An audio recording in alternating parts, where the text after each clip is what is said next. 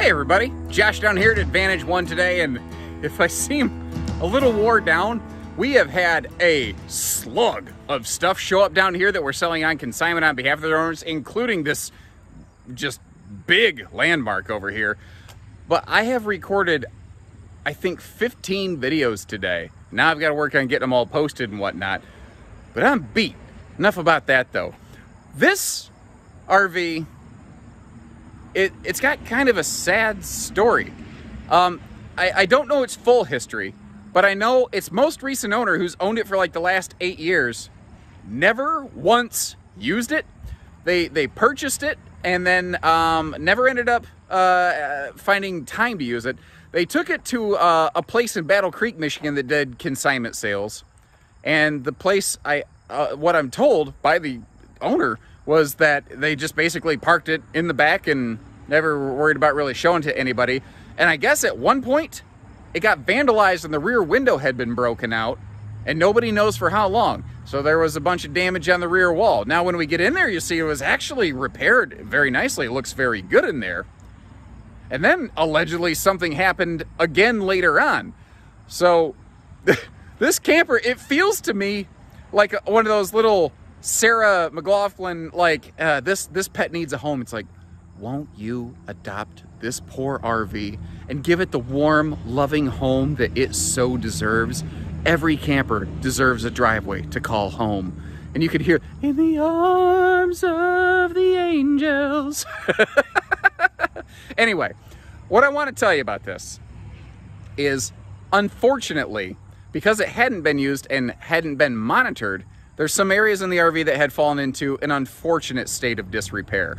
I want to point out a couple of those more significant areas as we go through, but there's some things that, especially if you're handy, you have skills, you could do some work, you could breathe some life back into this thing.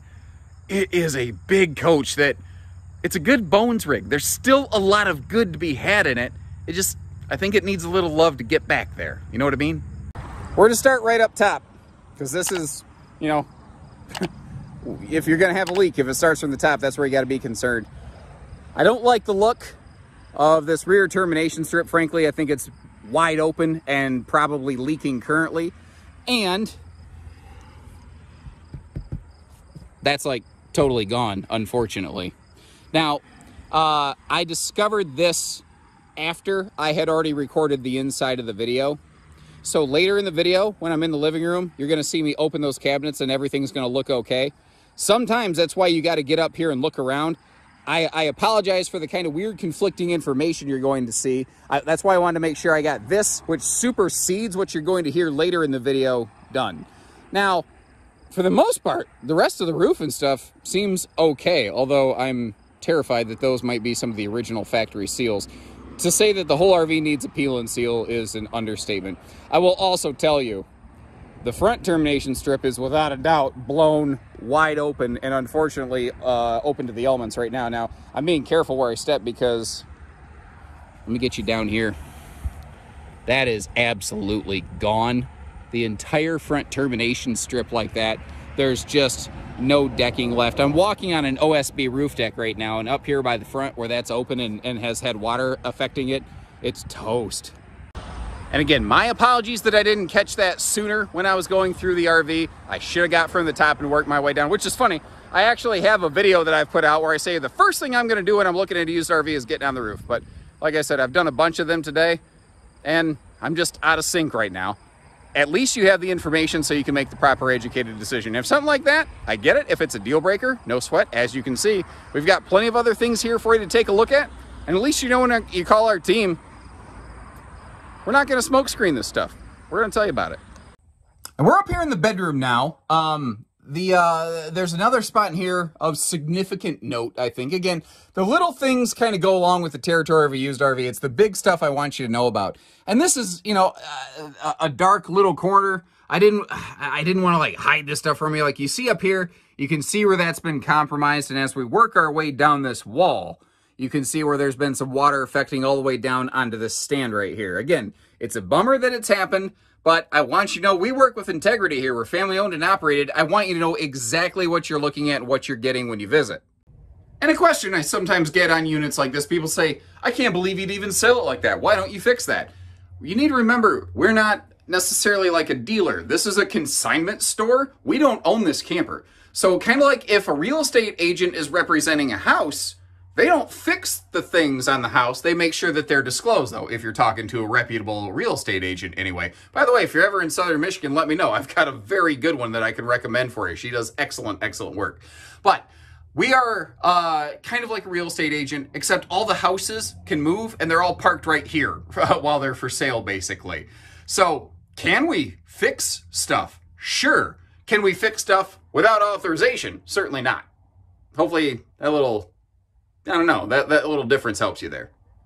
Now our entry door is just to the left, and this thing has like one of the more home-like looking and feeling floor plans you're gonna run into, because it's like a total separate, it's a true rear den. The living room can completely close off from the rest of it, and you have clear definition of rooms from one to the next. Like you have not just, oh, there's the kitchen and living room. Here's the kitchen. There's the living room, which is neat. There's sliding privacy doors that can close this off back here.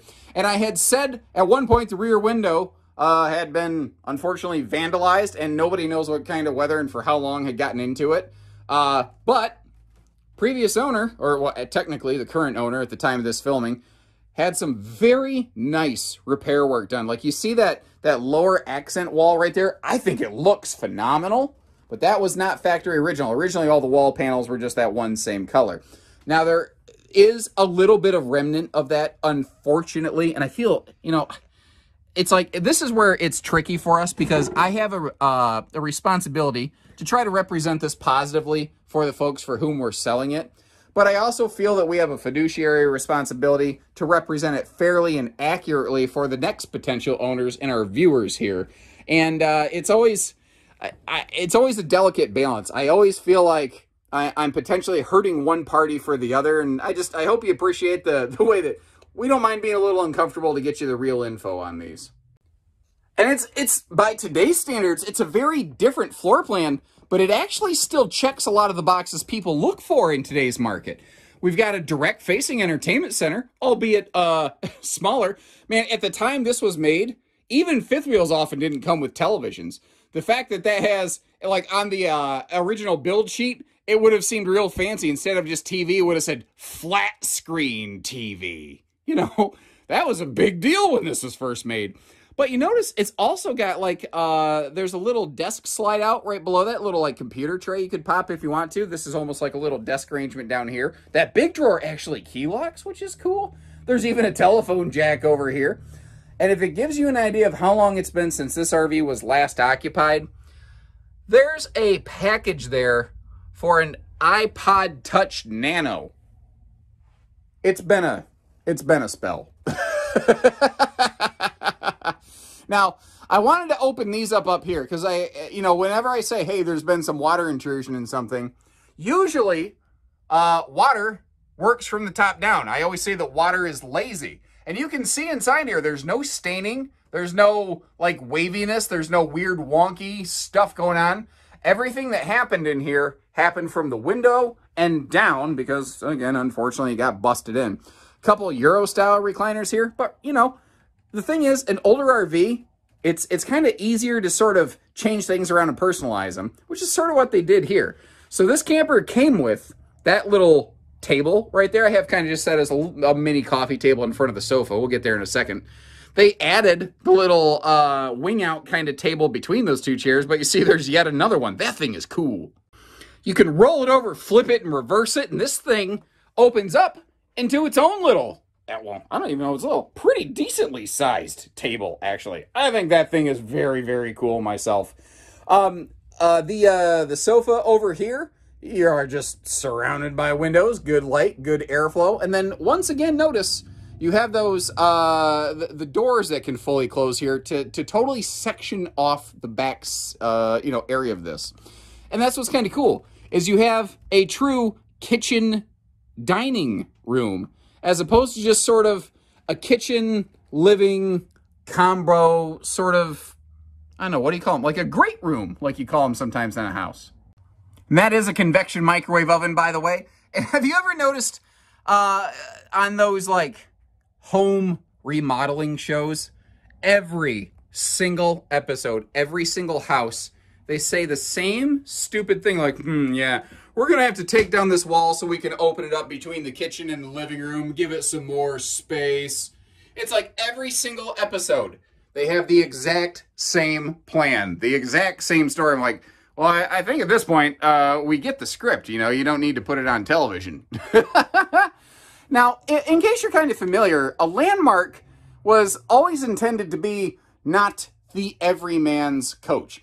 This was sort of designed to fill, in a sense, a role that maybe things like the Carriage and Newmar fifth wheels left open in the marketplace when they decided to pull out of the towable RV market. That idea being more of like, how can I say it? Like a towable motorhome, you know, bigger, higher level features, higher class items, but something that you tow in a traditional fifth wheel variety. That just wasn't commonly a thing when these are made. What is interesting, though, is how that has become more and more popular. I actually credit Heartland a lot with almost revitalizing a lot of the luxury fifth wheel industry, although it's hard to, you know, not give Montana credit that too. Something that is a bit of the sign of the times when this one was made, though, is it does still have a what's like an open master suite, where technically, I guess you'd say the bedroom and the bathroom are kind of open air to one another, but there is a privacy accordion wall on the left to close things off at night in case you have a guest. If it's just one or two of you, it doesn't matter. What's really shocking is a second air conditioner installed in this. Even giant fifth wheels like this, when this was first made, second air conditioners were just not a common find in the industry when this thing was first put together. Now, in case you're wondering, you see there's like the classic older style television, then right below that there's like a little mini monitor. There's actually a camera mounted outside of the RV, pointed backwards toward the door, where you can use it as like, not use it as, it literally is a security monitor. Now this over here is very cool, and it's done in a very classic way. It's either just a giant closet, or as you might be seeing right there, you could use this as a closet plus combo washer dryer, or you could put a stackable in here. Now, just for reference, we were just in the door on the left. Next to the washer dryer closet, you have the water closet, as they were first called across the pond. Fun, interesting little fact. You know, really not too long ago in human history, we didn't have running water in our houses. And when modernized plumbing first became a thing, when people first started installing a toilet into their houses, one of the first things they would do is they would actually just sacrifice a closet to turn that into the toilet, basically. And hence the name water closet. Little history lesson for you, just in case you're curious.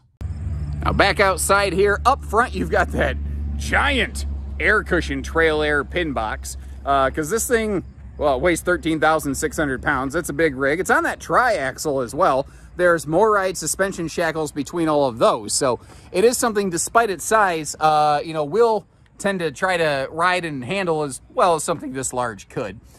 You can see how there's a cover in here. I don't know that it's seen a lot of use in the last couple years, unfortunately, but look at the ridiculous size of this front basement compartment. Side to side to front, full pass-through. Now, I meant to point this out sooner. I apologize. I think you get the general idea, but I mentioned, I showed you where there had been some leak history in the front closet area. Unfortunately, it had wicked down the whole front wall, and it had worked its way over here a little bit as well. I'm not excited about any of that, but I'm also never going to intentionally hide things like that. I have a hard line, if I see something, I say something policy, and again, sometimes it's uncomfortable because I think the folks for whom we're selling this don't necessarily want me to go into that much detail on those things, but again, I'm not gonna cover them up. I'm not gonna lie about them. By the way, ooh, I just ran in. I just ran into the bed slide of this motorhome next to me. Sorry, kind of rung my bell, frankly. Ding. Crap. Almost knocked some sense into me. Not quite. No worries. The awning. It's not just a power awning. That's actually a Weather Pro awning. Again, like a motorhome. It's one of those like automatic wind censoring jobs. Now, I'll say this on the tires. They look okay because the RV's mostly just sat here. But in terms of age, if your plan is to tow it and not leave it parked, you should really kind of think about getting those tires updated. We got this big thing parked over here on the edge of the property. I'm over here walking through the weeds that are knee-high, scraping my legs up. That's what I do, guys. I am dedicated to the point of doing stupid things like walking on a roof in the winter sometimes when I really shouldn't, you know.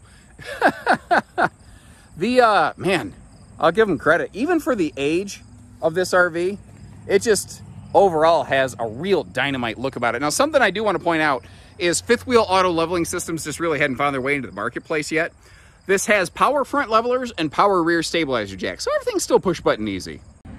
And this is like an OG Heartland product, if you're not familiar with them. This was when they were still an independent company. At one point, they were the fastest growing RV manufacturer out there, and they started with the Bighorns and Landmarks, and then they actually went down into trailers later. Obviously, now Heartland's quite a large, established company, but it's funny to think sometimes that wasn't always the case, you know?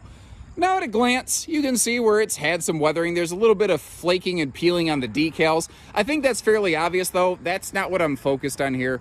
One of the first things I want you to see is, unfortunately, the RV has had a leak up front, which had worked its way through the bed slide. Now, if you're noticing, this is the trim here that kind of holds the bottom of the slide, like the slide floor together. And yeah, it's unfortunately, it's been damaged. I want you to know this kind of stuff right up front.